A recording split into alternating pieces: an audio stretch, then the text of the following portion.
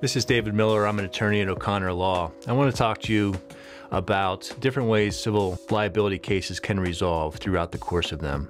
The first is what people are most familiar with is a civil lawsuit, where a complaint is filed in the Court of Common Pleas in the county. That starts a litigation process that produces discovery, either a jury trial or a bench trial at the end. And whatever that verdict is, that is the end of the case, unless there's an appeal of that case. There's other ways a case can resolve as well. That would be through a negotiated settlement, either pre or post litigation. There's also a mediation, which can be essentially a sit-down settlement conference between the parties, and generally speaking, a neutral mediator selected by the parties.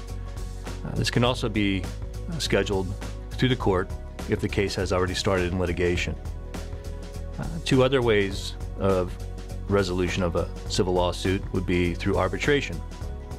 There's two different types of arbitration. One's contractual, which again would be by agreement of the parties, either a pre-dispute arbitration or a post-dispute agreement to arbitrate. And again, that's an agreement between the parties to select a neutral arbitrator or a panel of arbitrators. It's more of an adjudication of the case. Evidence is presented, there's witnesses, document evidence, photographic evidence, and the like, and ultimately the arbitrators make the decision.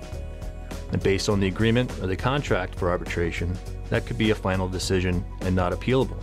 Another form of arbitration is a court-mandated arbitration. And these come into play when the amount at issue in the case is below a certain threshold, depending on which county you're in. On a lower value case, the court will move the case into the arbitration panel. There'll be 3 attorneys selected to serve on an arbitration panel in that county that are familiar with that area of law. Again, it's an adjudication, more of a watered down adjudication. But in the end, those arbitrators will make a decision.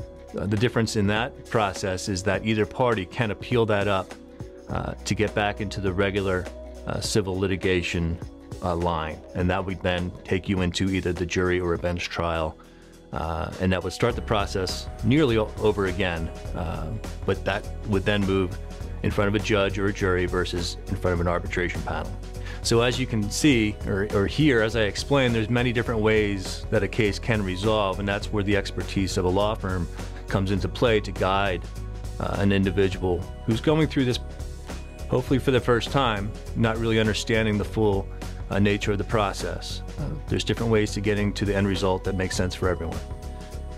So if you are in need of guidance through this process, give us a call at 1-800-518-4LAW, or look us up on the internet at www.o'connorlaw.com.